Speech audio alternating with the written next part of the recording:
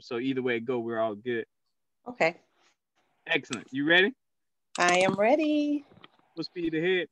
All right, everyone. You know your host, Cy Smith, coming to you on a Blue Wednesday. Every Wednesday is Economic Day.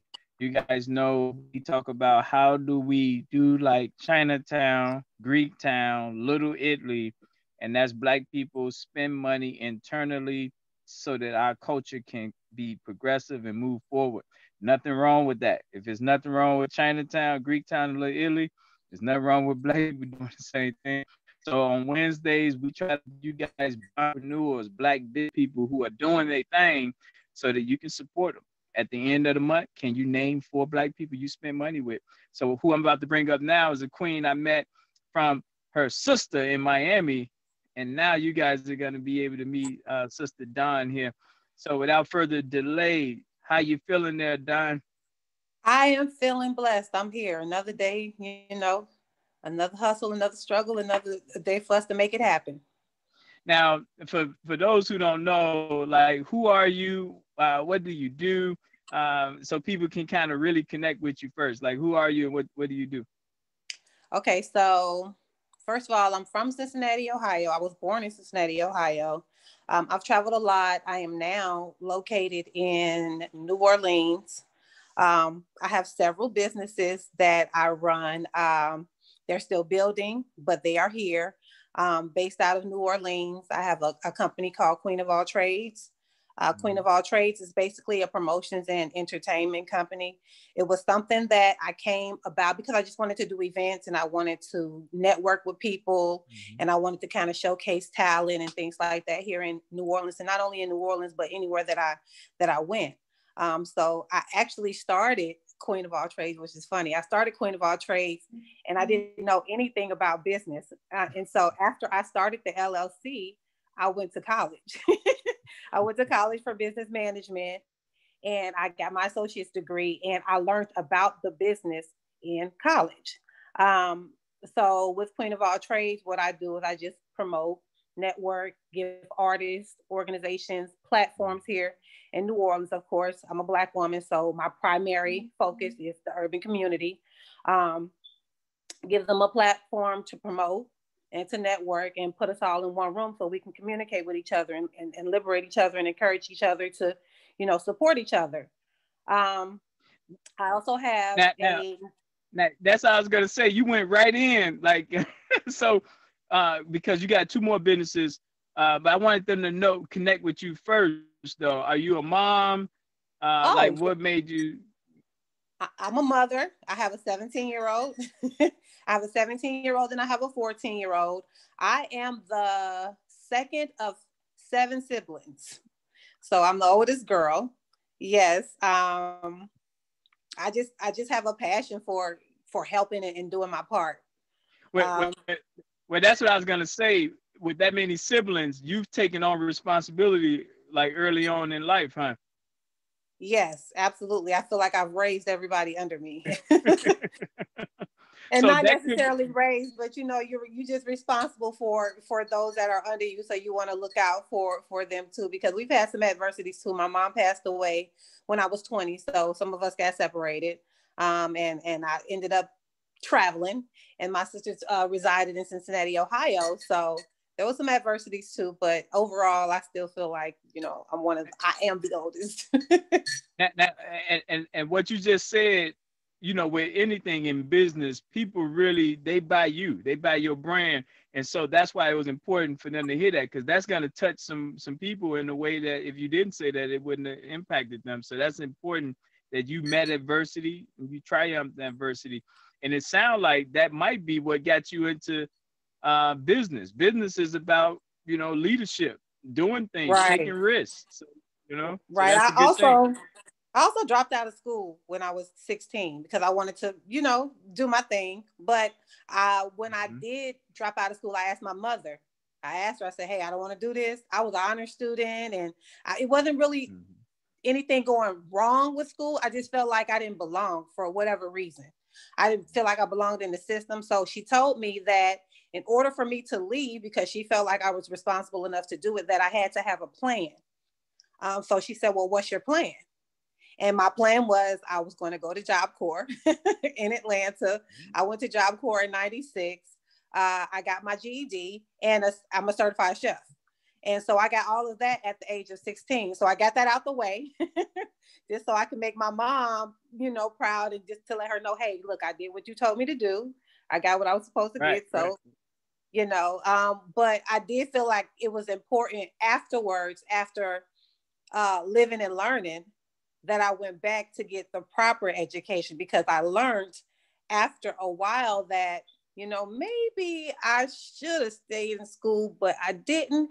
And I have these experiences now, and maybe it was meant for me to have these experiences, but now it's time for me to go back and do it the right way. Mm-hmm. So that was the reason why I decided to go to college and get that degree too.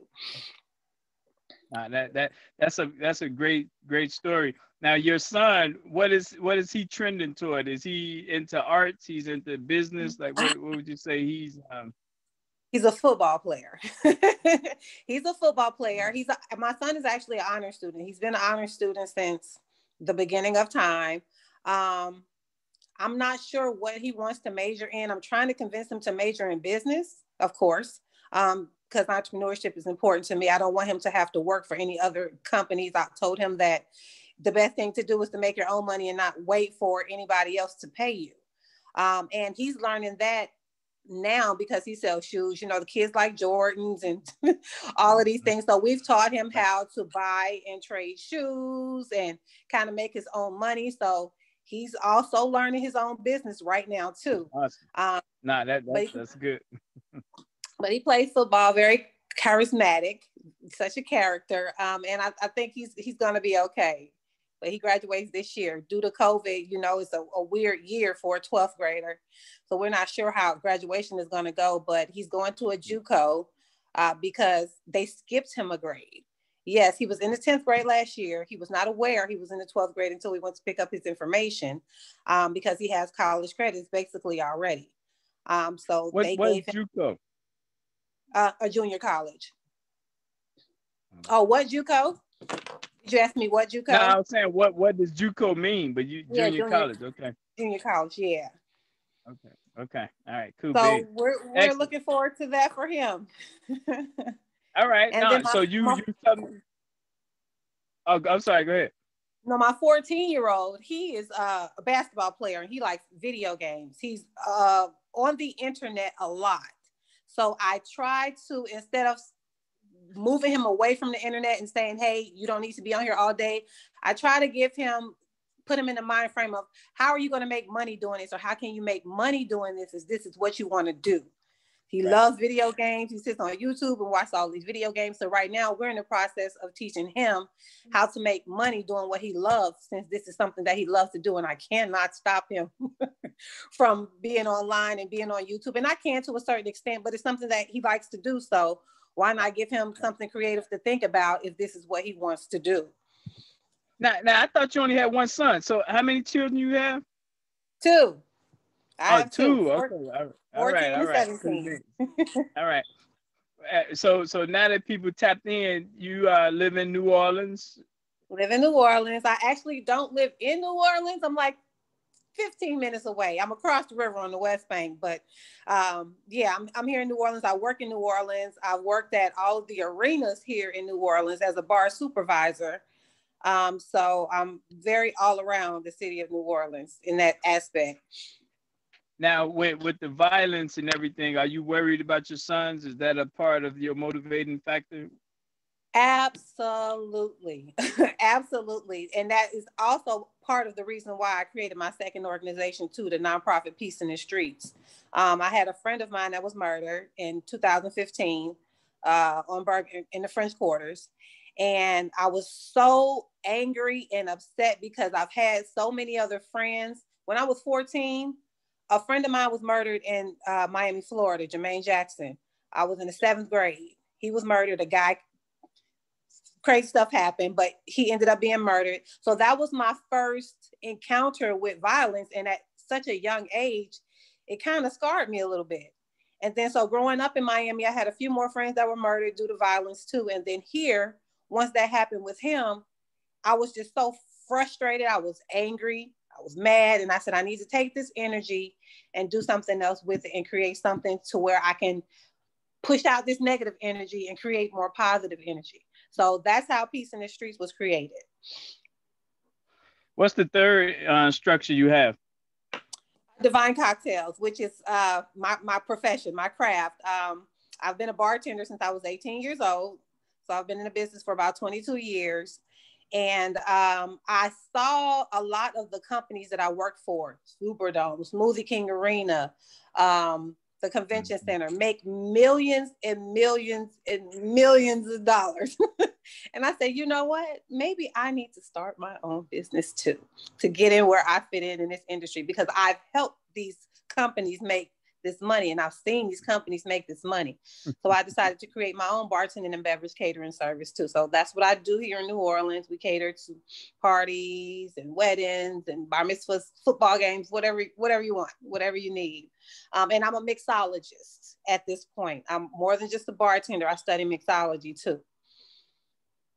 So like a DJ? Yeah, bartender DJ. Cocktail DJ. So and that's a real craft. Like you had to get some certification to do that, right? Absolutely. I have a responsible vendors permit. I went to bartending school in Miami, ABC bartending school. We have to get our certification renewed every 4 years. We have ServSafe certifications that we have to have and everything here. So I'm definitely certified. I don't want to lose my responsible vendors permit, because then I can't serve alcohol. So yes, I'm definitely certified. So how does that work? You like mix these drinks and you go door to door and sell them? You do vending? Like how do you go to market?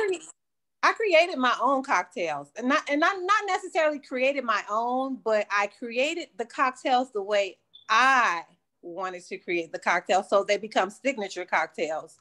And then I put them on the market. Sometimes I'll just look at alcohol and say, hey, I think this will go good with that. And then mix it together and boom, give it a name, and it's another cocktail. So I do a lot of signature stuff like that too. And with Divine Cocktails, we create cocktails as well. So if there's a wedding and let's say the bride likes vodka and grape juice. So we think of things that go together with vodka and grape juice. We'll create a concoction and we'll make a signature cocktail. So that's what mixology is. It's kind of like seeing what goes together, kind of putting the formula together, going in the lab and mixing it up and creating that new cocktail. Now you can put a bag concoction together too, right? You don't mix ammonia. No, not Divine, right? Cocktails. So no, oh no, not me. No, I mean, but it can be done. So you need to know what you're doing, right? Because it's some things that don't mix. Absolutely. There are things that don't mix. And there are also things that you may not think mix well that do mix well. And that's where I come in too, because you'll hear people say, hey, well, I don't drink this or I don't drink that. But if you mix this and that with certain juices and certain other liqueurs, and you know, it kind of comes together, you'll like it. And sometimes I don't even tell people. If they're allergic to something, I'll tell them, because you don't want anybody that's allergic to anything, you know, falling out. But if they're not allergic to anything, I'll just give them a concoction and then ask them, what do you think's in there? And it'll be something maybe they don't even drink. And right. It's a good cocktail. So that's what I pride myself in, putting stuff together that people wouldn't usually drink and making a concoction out of it. Yeah. Now, is it profitable or is it more passion? Both. Profitable, definitely.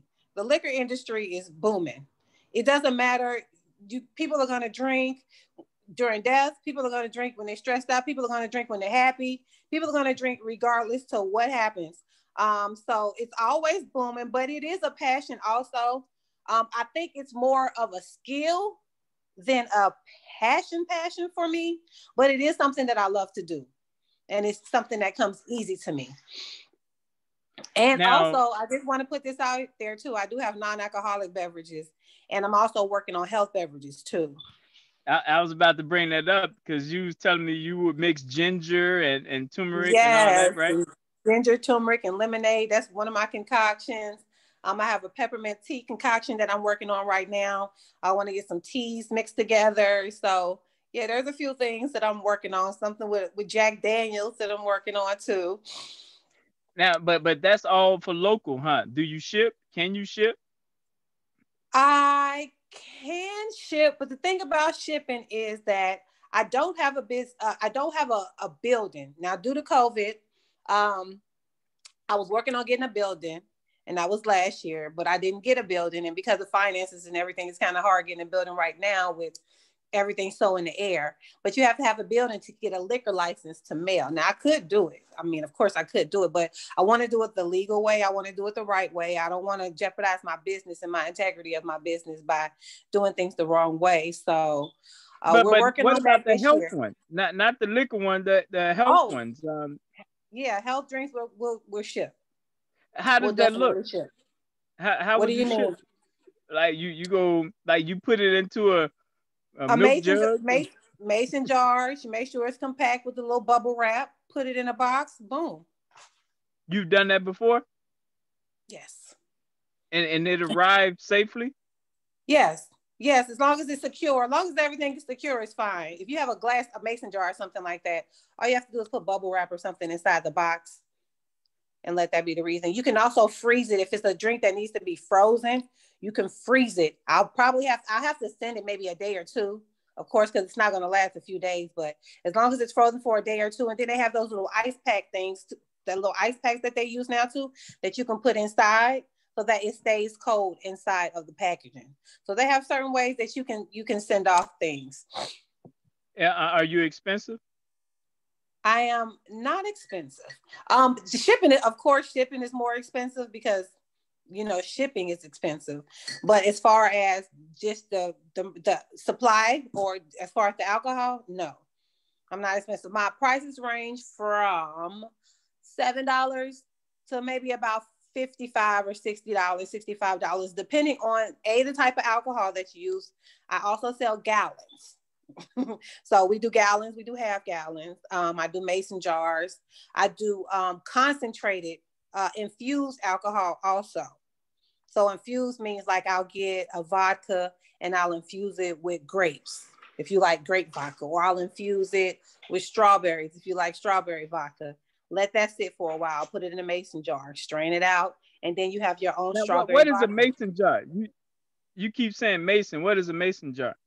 Mason jars, those glass jars with the metal handles that where the tops come off, and you can kind of pull off the lid and pull off the top.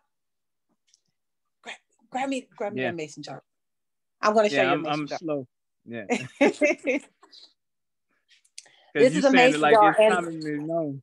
this is actually strawberry vodka also. So this sits on my little bar that I have right there. But this is a mason jar. Okay. It comes off. Let me see if I can take it off. It's pretty tight. Okay, They have I've to be seen tight. those before. Yeah. So the lid comes off. And then you have this part that comes off too. Okay. So that's liquor in there right now? Yes, it is strawberry vodka. And it's been I guess business already. is booming in New Orleans. So that's good. Yeah, and New Orleans is a party city. So this is what they do here. They love daiquiris down here. I haven't created a daiquiri yet, but I'm working on a daiquiri this year too. But they love daiquiris down here. So that's their I can imagine. Yeah. You go to the French Quarter where they be getting toasted at? I don't, because in all honesty, I'm not a drinker. I mean, I do drink, and I used to drink back in the day, my younger days. But but I am not that big of a drinker now. So I'll sip. I'm a social drinker. So I'll sip. Okay. But no, they love this. Oh, I smell it. I get it. I've seen them jars before, so I can see the shipping in that. And now, what's the $65 one? That's a gallon? Those are the gallons, and it depends on what type of alcohol you want. We have well liquor and we have premium liquor. So the premium liquor is a more expensive liquor, like maybe Grey Goose or Ciroc or something like that. And then premium liquor. Is Hennessy expensive liquor? It's a premium.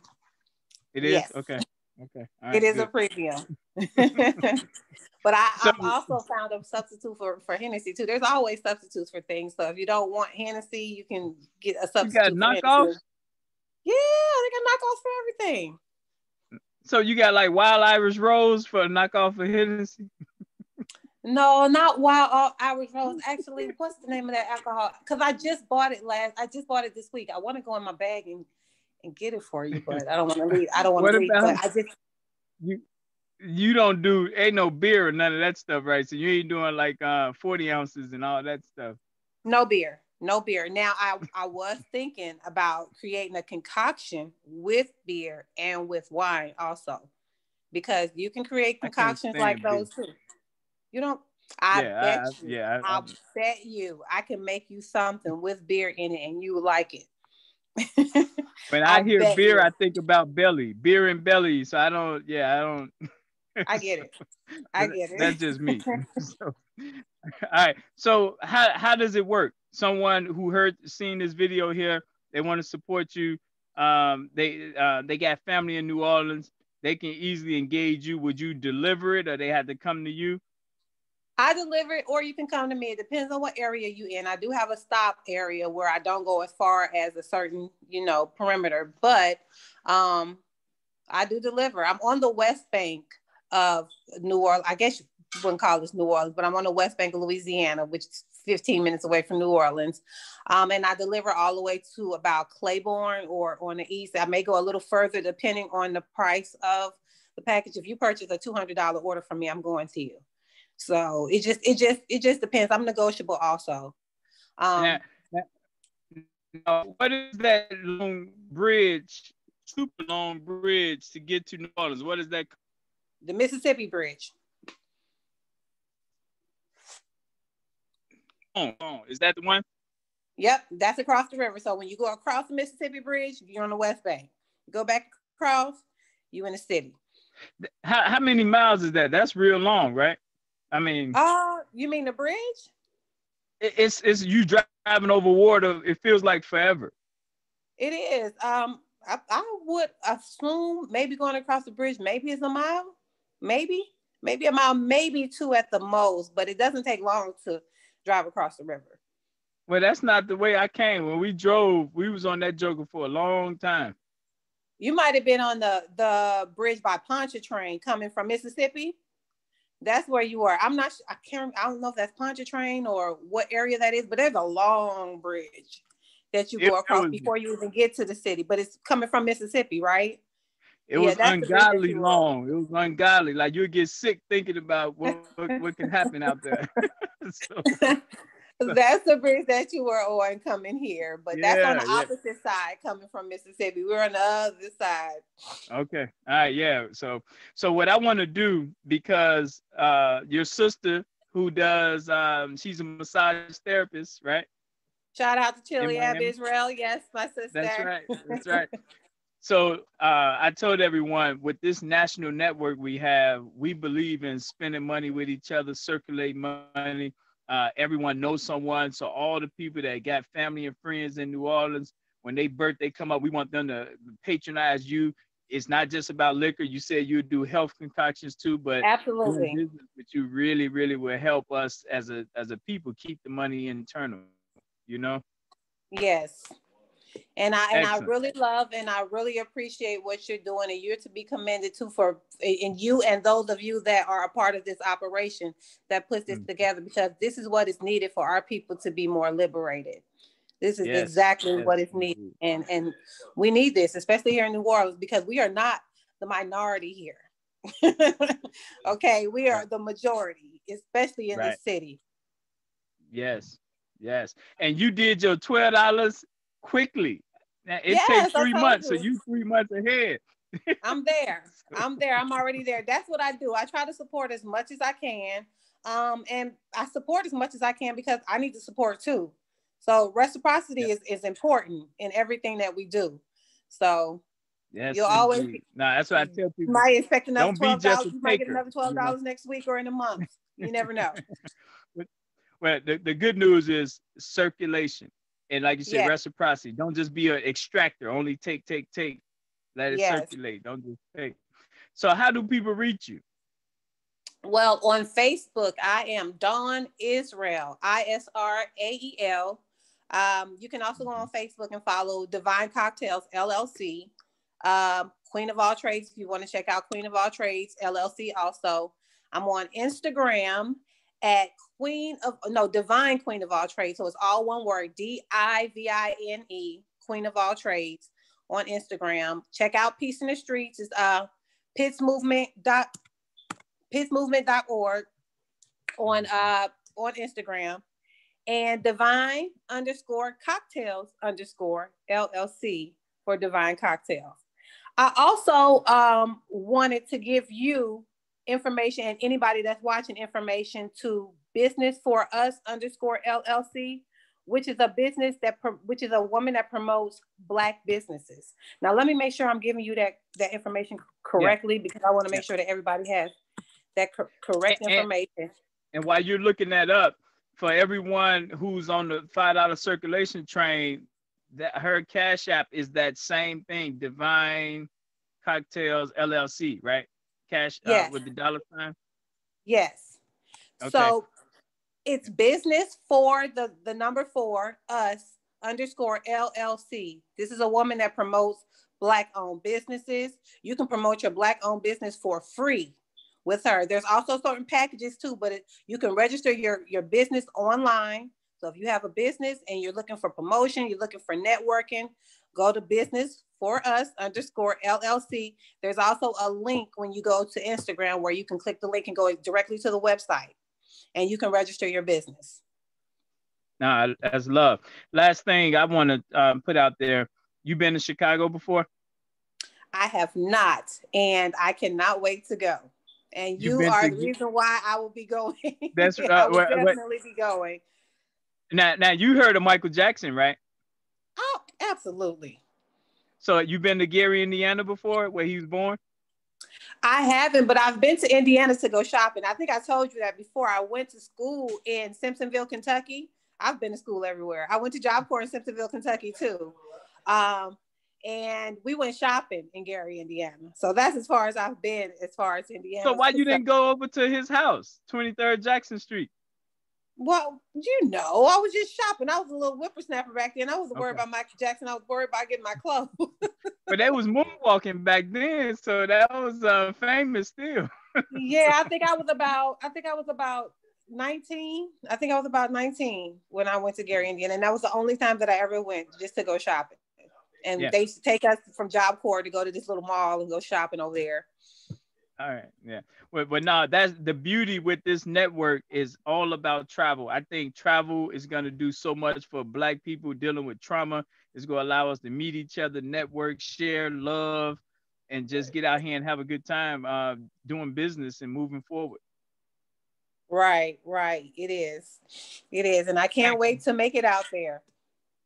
Yeah, excellent. Do you have a phone number? You don't put your phone number out there? I have a business number. My business number is 504-513-1282.